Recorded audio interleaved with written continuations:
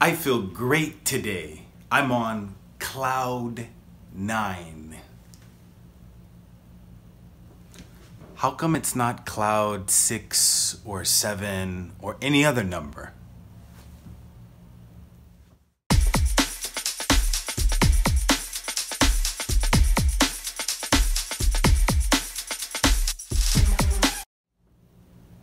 Hello everyone, my name is Ehab and this is English with Ehab, where we talk about English, we practice it, and hopefully by the end of the lesson we learn something about it.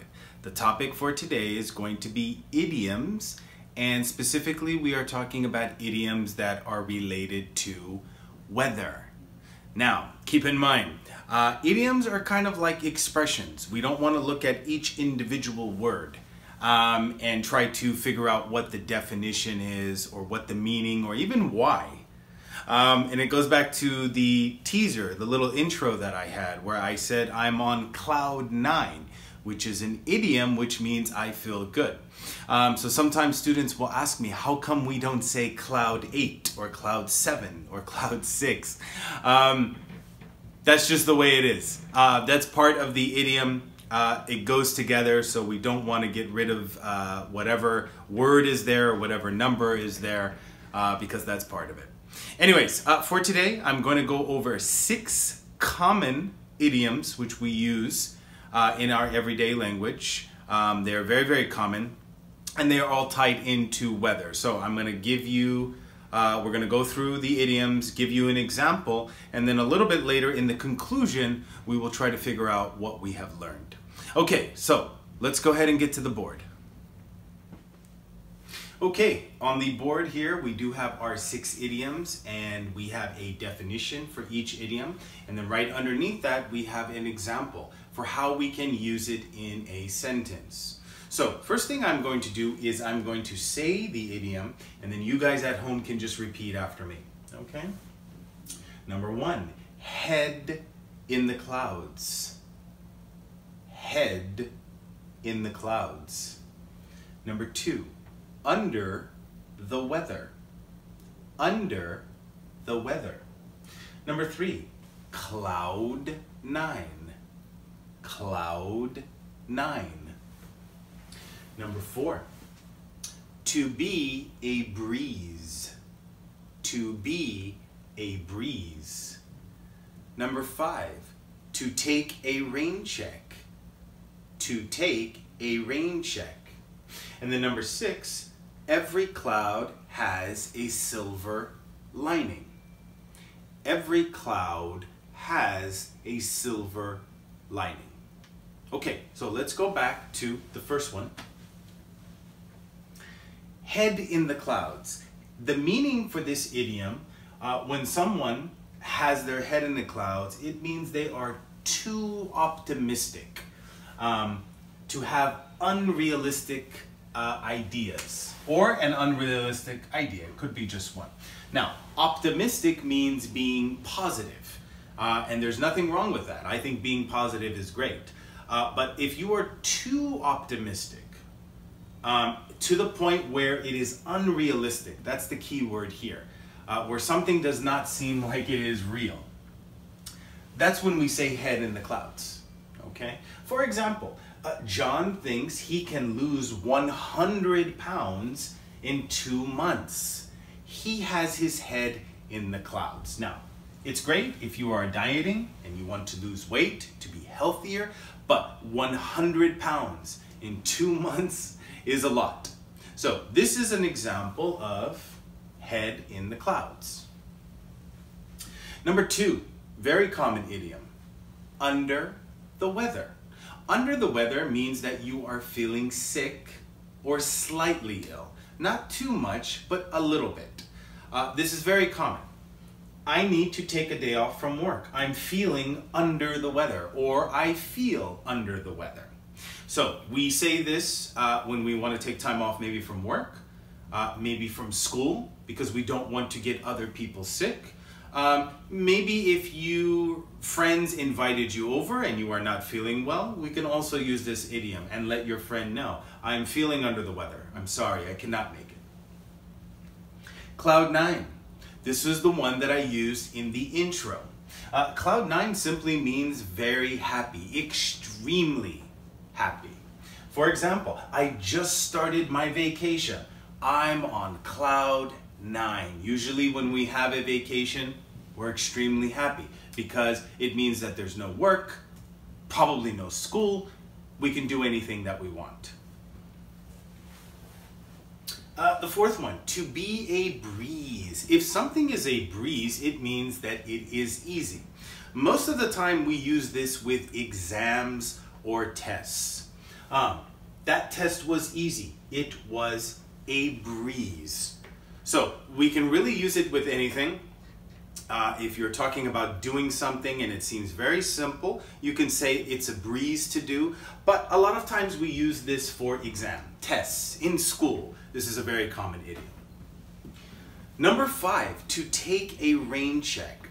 You guys can use this with your friends when you speak. You can use it in a store sometimes for a business. To take a rain check means to delay something, to do something later. For example, let's say that I am going to meet my friend. I'm supposed to meet my friend tonight. We have plans. We already talked about it and we have plans to have dinner. But something came up. I have to do work. Maybe I have an important test and I need to study for it. So I would say to my friend, sorry, I can't meet you for dinner tonight.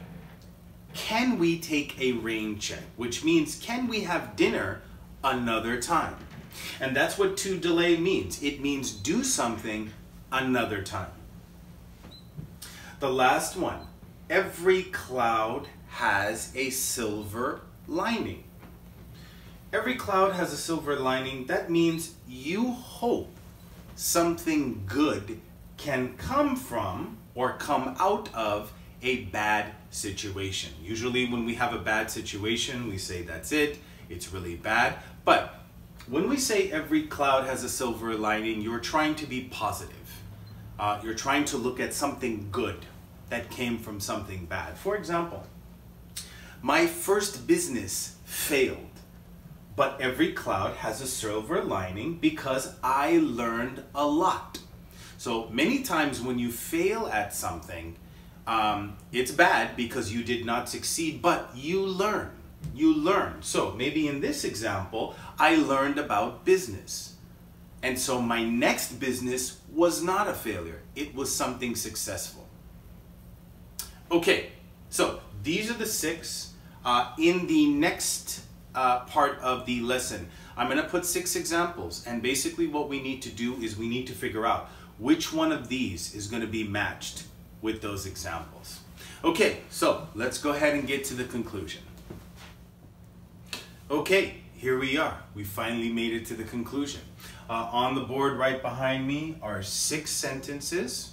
Okay, you're not going to complete them with the idiom. What you're going to do is you're going to match the idiom with the situation that I describe here.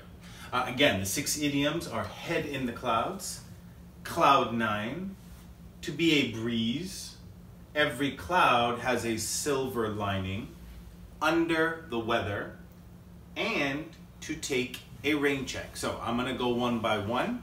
I'm going to read the situation and you let me know which idiom matches with the situation. Okay? All right, let's try number 1.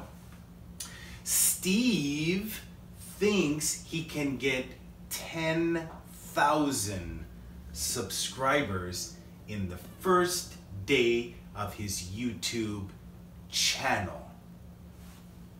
Which one would it be? Yeah, that one. So, head in the clouds. Because again, to get 10,000, that's a lot. That's a lot for not only one day, it could be a lot for 1 week, 1 month. Who knows? Some people could even be a year. That reminds me, guys, please subscribe to the channel and like the video when you have a chance. Number 2, Sarah was angry when she failed the exam. However, the experience made her study more and get great scores after. So, her first exam, she failed. She got a horrible score. But it made her get serious about studying. She got serious about studying, and her scores after that first test were wonderful. They were great. So, this one, every cloud has a silver lining. Remember, when we say every cloud has a silver lining, you are trying to tell me something positive from a negative situation. Number 3, I feel a little sick. I feel a little sick. Under the weather. Under the weather. Again, that one is for this one. Now, number 4. It's kind of a continuation of this one. I feel a little sick. I'll hang out with you some other time. So this is me talking to somebody. Hang out means spend time with you, see you. So I feel a little sick. I'll hang out with you some other time. This one should be to take a rain check.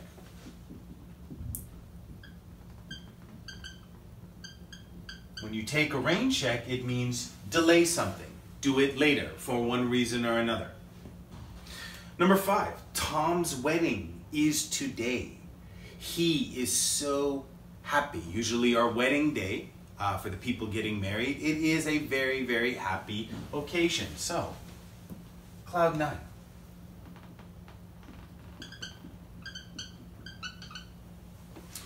Number 7, the last one.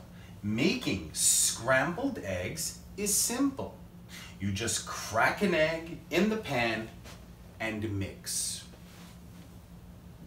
To be a breeze. Or you can say, it's a breeze, meaning this thing, this idea.